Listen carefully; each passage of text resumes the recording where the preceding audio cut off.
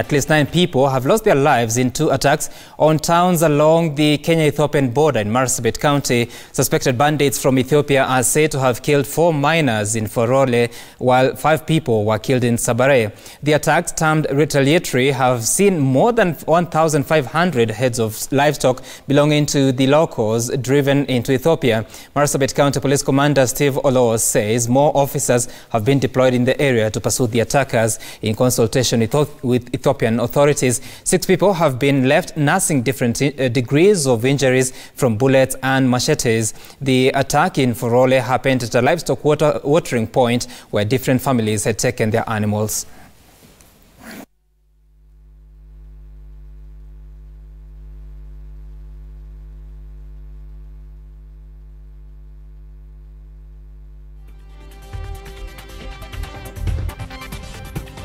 That we have areas that are prone to various types of insecurity.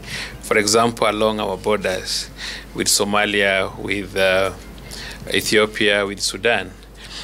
These are sometimes cases of cattle rustling.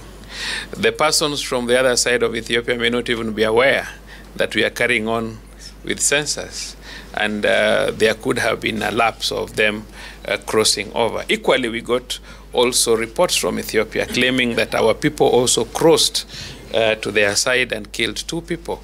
So these are unfortunate incidences that may occur, but we are taking care of them and ensuring that they don't interfere much with the exercise that we are carrying on with.